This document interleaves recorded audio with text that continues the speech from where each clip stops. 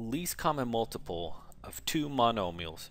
We're asked to find the least common multiple of these two expressions, and I'm going to start by looking at the coefficient parts of these expressions, taking the 12 and the 18, looking for the smallest multiple of those two. The multiples of 12 are 12, 24, 36, and so on.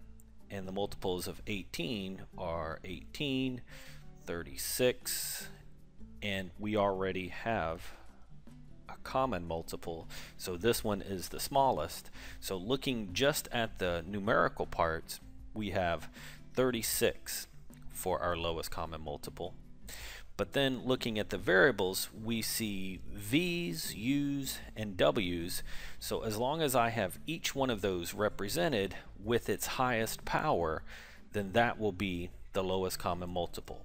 So there's only one v between these two, and it is v to the second. For the u's, there's a u5 and a u8, so getting the one with the highest power would be the u8. And then for the w's, w3 and w6, the highest power is w6. So if I include those, I will have v2, u8, and w6.